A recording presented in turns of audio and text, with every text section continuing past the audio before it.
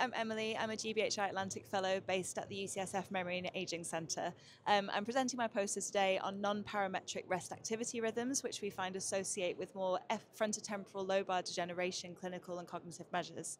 So this is looking at Fitbit data and a cross-sectional study of data collected at baseline visit, where participants wore a Fitbit every day for a maximum of 30 days from a baseline visit, which collected clinical demographic information, cognitive and functional performance, imaging, and blood biomarkers.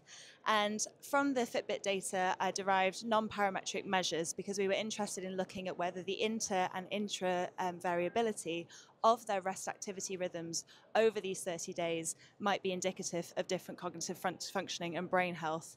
And so we collected this information in healthy adults, people with all-cause MCI, Alzheimer's disease, and frontotemporal lobar degeneration.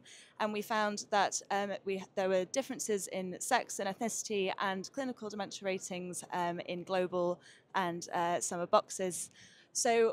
But when we actually looked at the non-parametric measures, what we found is we did a principal component analysis and found that these reduced, all these measures were reduced down to 5 dimensions, which accounted for 85% of the variance. And there were 2 particular principal components that were important here. One is the activity variability and amplitude, which is PC1. The second, PC3, was related to rest and activity start timings. And we found that these 2 principal components associated with cognitive scores such as executive functioning and also better cognitive health as indicated on the clinical frontotemporal lobar degeneration focus scores.